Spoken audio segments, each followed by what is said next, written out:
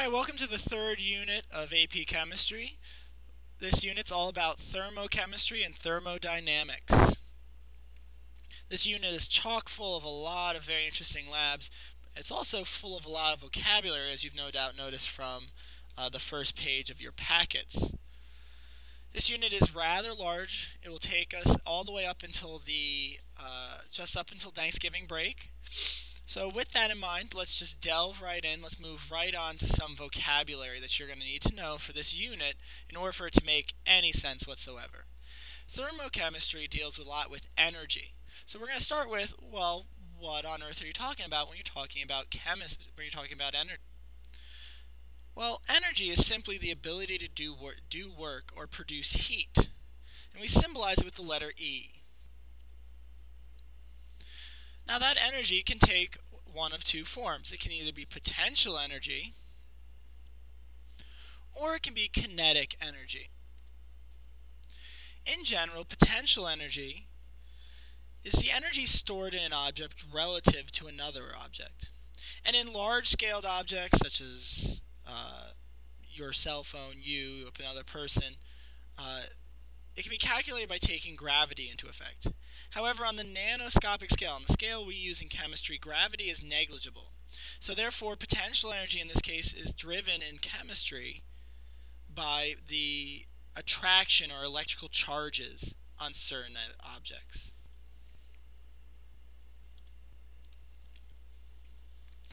This interaction between particles based on their charges is called electrostatic energy, and it's a type of potential energy that we'll be talking about in chemistry. The proportion of these two charges we can denote as E electric, E subelectric, or just EL. And it's proportional to the electrical charges of two objects and inversely proportional to the distance between them. What does that all mean? It simply means that when it is positive, two objects are going to repel one another, and when it's negative, two objects are going to attract one another.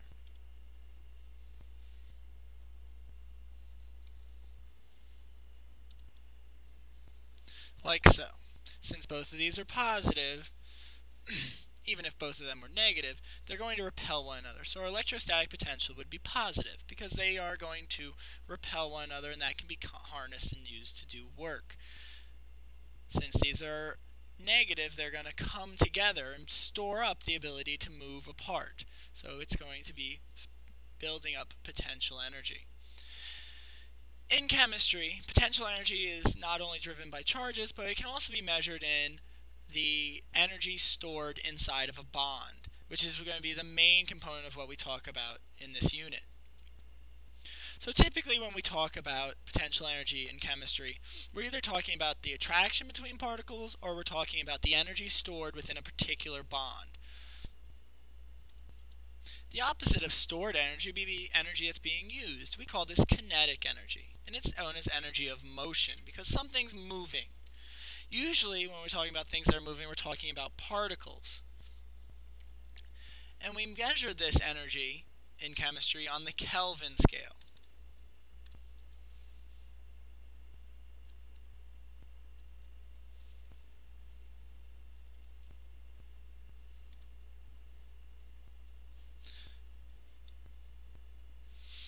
And the reason for this is because the Kelvin scale is based on the kinetic energy of gases, and if something is at 0 degrees Kelvin, we call that absolute zero. It means it has no kinetic energy.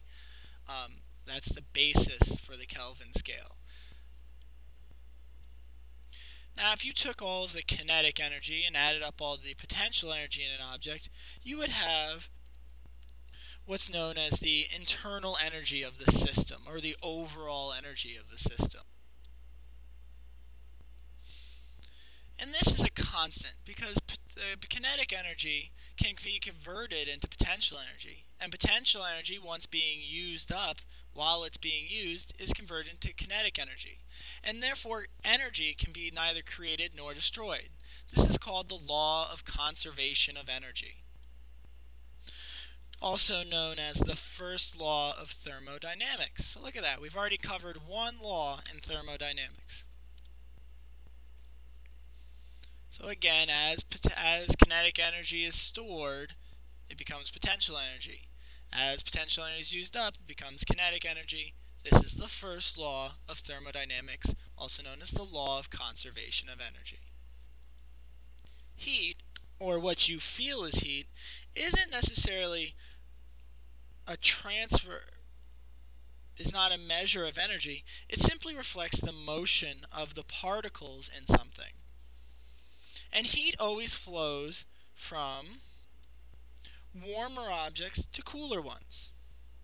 And this is a transfer because the temperatures differ and it moves down what's called a concentration gradient. An area where there's a lot more movement is a greater concentration than an area where there's less movement. So it's going to space itself out as much as possible. So again, heat is simply the transfer of energy in a process, and we symbolize it by the lowercase q. Why? I don't know. But it's a q. So while we're talking about heat, let's talk about something that's related to heat, enthalpy, or enthalpy. Enthalpy is a measurement of the total energy of a system.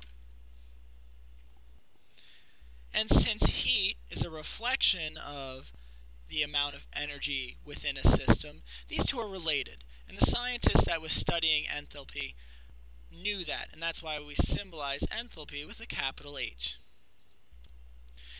At constant pressure, it's a heat content, how much heat is present within this particular substance. And depending on what's happening within a system will depend on what that value is, because it's going to change as something undergoes some sort of either chemical or physical change. If it undergoes a chemical change, you can have an enthalpy of reaction, which would be the change in heat, change in enthalpy for a particular reaction. So the heat absorbed by a system would be its change or would be its enthalpy of reaction. The heat gained by a system would be its enthalpy of reaction if it's undergoing a chemical change. If it undergoes a phase change, such as if it melted or vaporized, that's simply the change in heat or the change in energy as it undergoes as it becomes solid or as it becomes a liquid. Sorry, as it becomes a liquid or as it becomes a gas. And since the basis for most of our chemical reactions is the mole, it only makes sense that we use it here. So the heat absorbed by 1 mole of a substance undergoing either one of these phase changes at either the melting point or the boiling point. Now, heat of combustion and formation, those two also deal with a chemical reaction, but very specific chemical reaction. Enthalpy of combustion would be the heat absorbed or released when a substance is burned. So whenever it reacts, usually with oxygen. The last enthalpy to talk about is the enthalpy of formation. And this is when something forms when 1 mole of a compound forms from the elements in their standard state. So oxygen when it's elemental oxygen, O2, or hydrogen when it's elemental hydrogen, H2. So the formation of water from oxygen and hydrogen would have an enthalpy of formation because you're taking elemental oxygen and elemental hydrogen and you're combining them together using an exothermic reaction. It might be endothermic. Don't quote me on it. Now, up to now, I've been throwing these two words around, the system and the surrounding, and you might have your head spinning a little bit, trying to be like, what on earth is he talking about? And no, I'm not having Matrix flashbacks or anything. It's simply the system is whatever we are doing our reaction in. It's the reaction itself. It's what we are physically observing. We're saying this is our system. And everything around it, from the beaker to you holding it to the rest of the universe, is the surroundings. So a system is simply whatever you are observing or where the reaction that you're observing is taking place, and the surrounding is everything that is not involved in that very specific system. Now, some more words that get thrown around a lot in this unit are endothermic and exothermic. In an endothermic reaction, energy goes into the system. It's absorbing energy, or energy is a reactant, and it's going to be gained to produce your products. In an exothermic reaction, it's the opposite. Energy exits the system. Exothermic, it exits. Endothermic, it goes into. So energy exits the system in an exothermic reaction, meaning that energy is one of your products. Now, another term you're going to come across in this unit is what we call state function, or state functions. State functions isn't a dinner that Senator Forbes throws. Instead, it's actually the concept that it doesn't matter which pathway you take to get to somewhere, it's still going to have the same outcome. It doesn't matter how I get to California. It only matters that I was in Virginia, I'm now in California. So my location is a state function. It doesn't matter how I got to a certain place. It only matters that I did. In chemistry, or in thermodynamics, when we say state function, it means that it doesn't matter how many steps you take to figure out the energy in a reaction. Overall, it's going to have the same change in enthalpy. So here we have two pathways to make sodium chloride. In one pathway, we simply combine sodium gas and chlorine gas, and badam, we got some sodium chloride. And overall, it has a change in energy of negative 411 kilojoules per mole. In the second pathway, we go through a whole bunch of half steps. It's assuming that we have solid sodium.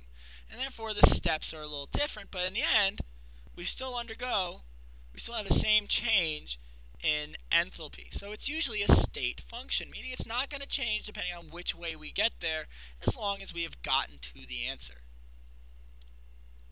Another vocabulary word, or pretty much the last vocabulary word for this unit, is entropy. And if you've seen the beaker video I posted on this unit before, immediately after you took the test, you saw that as things happened in the video got more and more chaotic. And this is just a general law or general rule in life, that as things happen, systems go from being very organized and neat to being very chaotic. Think of your bedroom. It starts very nice and neat, but as the week moves on, you've got cleats hanging from the ceiling, and you've got your uniform from your track practices all over the place.